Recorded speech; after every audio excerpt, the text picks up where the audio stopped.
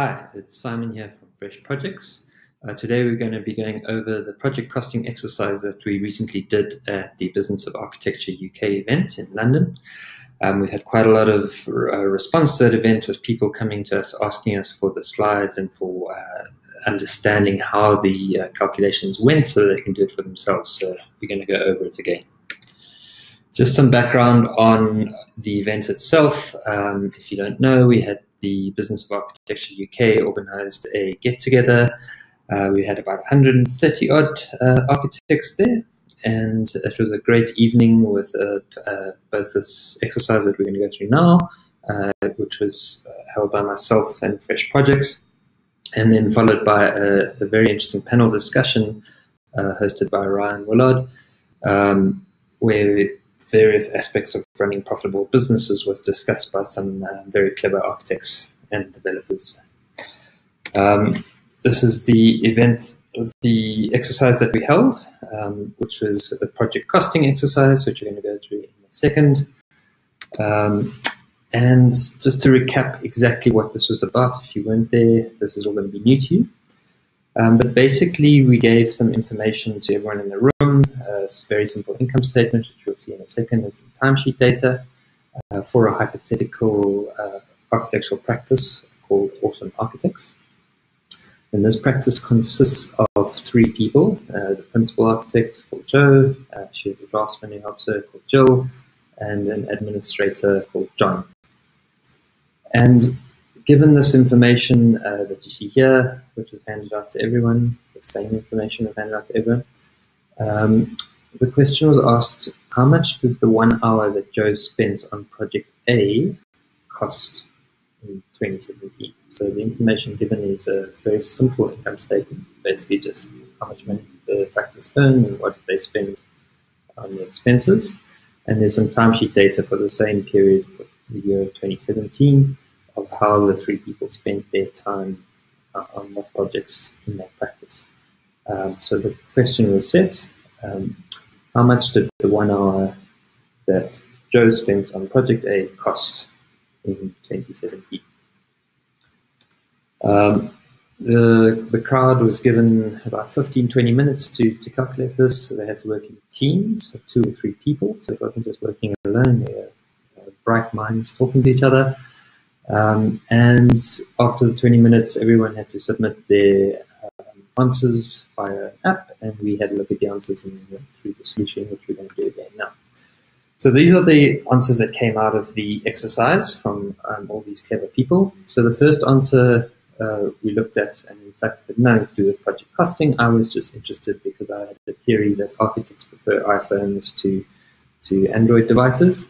And what we did is we tracked the answers that came from people's mobile phones during the session. And in fact, I was right that, as you can see from the below bar, is that even though the UK average of iPhones to Android is about 50-50, in that particular room, it was much higher. And in fact, there were a couple of non-architects in the room, which probably accounts for the small amount of Android devices that were there. This was the actual data that came out of the exercise, and each one of these dots represents the answer that was given by one of the teams, where 2 or more teams had the same answer. The dot is slightly bigger, and as you can see, the answers are very startling from our point of view. There should, if everyone knew how to do this and was taught how to do this and was aware of what is happening in their businesses, there should really only be 1, maybe 2 dots on the screen with everyone coming up with the same answer. But what is quite scary, as you can see, is that we've got a huge range of answers, ranging from £5 an hour to up to nearly £90 an hour. So that's an 18 times difference between those 2 answers. What's also quite interesting to see is that the bulk of the people came up with some sort of answer between sort of 15 and 35 pounds. That's where the most people in the room came up with. So, yeah, interesting.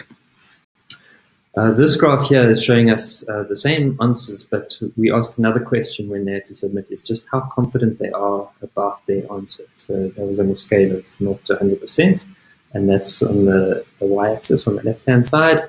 And then we've got the same answers in terms of what the rate is on the x-axis. So basically, again, if our industry was correct, there should be one dot again on this, where everyone is 100% confident with the right answer. But the fact that we've got a lot of degrees of confidence, ranging degrees of confidence in our answers, is also worrying. Everyone should be fairly confident to work out what an hour of your time costs. So what was the right answer? The right answer is that blue dot that's just appeared at the top in the middle. I'm 100% confident in that. And the answer is £52. What is worrying is that almost everyone, apart from about 7 or 8 answers, was less than this. And most of them were around about half this cost. So what are we saying is that the bulk of people in that room and the bulk of architects generally, so I do this exercise with architects all the time, and it's the same every single time, the bulk of architects undervalue their time almost by half. So what's worrying with that is you're working out how much is a job going to cost you, and you think the 10 hours is going to cost me £100, but in fact it's going to cost you £200. And when you look at your fee that you charge your client, you're actually undercosting it by nearly half as well. So let's go through, and this is what a lot of people have asked for, is the methodology and the understanding behind how to get to that answer of £52.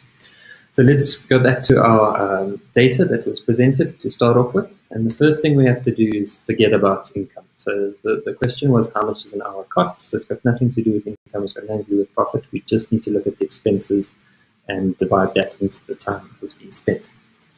The first sort of bit, not a red herring, but the bit that you need to be aware of is that project-related expenses. So the bits at the bottom here, plotting and prints and sub-consultants, those don't need to be included. Why? Because if you take a step back and think, why am I actually trying to work out what does 1 hour of my time cost? It's because I want to know ultimately what the project cost. And project costs, so the plotting and prints and sub-consultants, those are easily attributable to a project. So when you get the invoice from a sub-consultant because they worked on a project, you know that that project can be allocated that cost that they spent. When it comes to hourly cost rates, that's when you need to try and work out dividing your other costs that aren't attributed to the project over the time that you've spent. So we're going to remove those project costs from the equation, forget about them. And now we're going to work out, there's really 2 key factors that you need to consider when working out your hourly labor cost rates. The first is your company overhead ratio. Okay? Now that, as you can see from the picture here, is defined as the ratio between all the expenses, but not including those direct project expenses that I've just deleted. So all your expenses, the ratio of that to your technical salaries. Okay, so in this instance, it's £88,600 compared to £62,000 for Joe and Jill. John is not included in the salary cost because John is an overhead. How do I know that? If I look at John's hours, I can see that he didn't spend a single hour on any project work. So he's only doing admin, he's answering the phone, he's helping around the office. He's a complete overhead, so you don't have to worry about costing him out individually. You can just take his cost and spread that amongst all the other projects as an overhead in the same way that you pay rent and you pay for software licenses and things like that.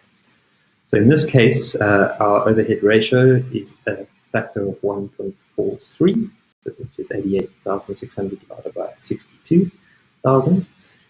Another way of thinking of this overhead ratio is to say that for every £1 I spend on salaries of architects, so people actually doing project work, for every £1 I spend on an architect, I'm spending another 43 pence on actually supporting that architect in terms of the rent, the IT, the guy answering the phone.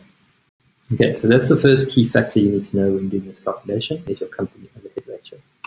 The other factor you need to know and in this case we're looking at Joe, that was what the question was about, is what is their utilization ratio. Now this is defined as the ratio of the time they spend on project work versus non-project work. So it's, to make this easy, we've made it exactly equal. So we said Joe spent 1,040 hours working on projects in total over the year. and she also spent 1,040 hours working on non-project work. So going on leave, bank holidays, training, running the business, all those sort of things. Those hours have to be paid for by something. So that's where the utilization rate comes into that. The other way of looking at this, thinking about this utilization ratio, is to think that for every 1 hour you spend on a project, in this case, I'm spending another hour doing other things in my business to support those projects. But ultimately, you're going to have to be paid for by my projects because that's the only place we have the income. Okay, so let's put it all together to work out our cost rate. So the first thing to do is obviously to take Joe's salary, which is £38,000, and divide it by the number of hours that she worked in the year. So her average hourly cost rate for the 2,000 hours divided by £38,000 divided by 2,000 hours is £18 an hour. So for every hour that she's in the office, she's costing £18 an hour. But now we have to inflate that for her utilization ratio. So even though she's in the office for 8 hours a day, out of those 8 hours, she's only spending 4 hours on project work, and the other 4 hours have to be paid for. So in essence, you divide by 0.5 or times by 2, and you're essentially doubling the cost of the hours. So you're saying for those 4 hours that she's in the office every day, working on projects, we take the cost of the non-project time and dump it onto that. So we go from £18 an hour to £36 an hour. And the final step is then to allocate the overhead. So that while she's in the office, the cost of the rent, the IT, John answering the phone, has to be allocated to her time as well. And that you do by multiplying by the company overhead ratio of 1.43. So you take 36 multiplied by 1.43, and you'll get to £52.21, which is the cost of 1 hour for Joe. So how do I actually know that I'm right, that I can be 100% confident? Well, let's do a quick sanity check on this. If I am right, then if you took the hourly cost rate of Joe and the hourly cost rate of Jill and you multiply it by all the time they've spent on their projects, you should come to the same cost of running your business. So in this picture here, all the numbers in purple that add up to £88,000 should be the same as if I multiply the cost rates of all the hours I've spent in projects, which is the green hours at the top, and those two numbers should agree. So let's do it quickly. So if I do that same calculation we've just been through for Joe, do that for Jill as well, you'll find that her actual cost, hourly cost rate is £18 an hour, and Joe's, as we said, was 52. And then I take the number of hours they've spent on projects. So in Joe's case, it was 1,000 odd hours, and in Jill's case, she did 1,800 hours. And if I multiply 18 by 1,800 for Jill and 52 pounds an hour times 1,000 hours for Joe, you will see I get 54 and 34,000 pounds for each of them. And if I add those two numbers together, I'll come to exactly 88,600. So I now can feel confident that my hourly rate times my project hours is covering all the costs in my business, apart from the direct project costs like blocking, printing, and sub-consultants. Okay, so this, just to finish off, is the actual answers we got in the event in the evening. We coded up the live page so that if anyone got the right answer to within £1, plus minus, it would turn green. And as you can see, not a single person came to within £1. There were a few people who were within £10, which is within 20% of the right answer, which is not very good. There was about 3 of those. And what's quite scary is that the worst answers were nearly sort of 100% out. They were £40 out of £50 out. And also maybe quite interesting is that all the panelists also got it wrong. So it's not just you, don't worry.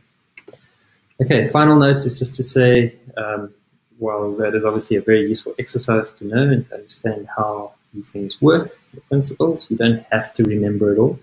There are also tools out there like Fresh Projects that can help you do this. So this is a screenshot from our web application.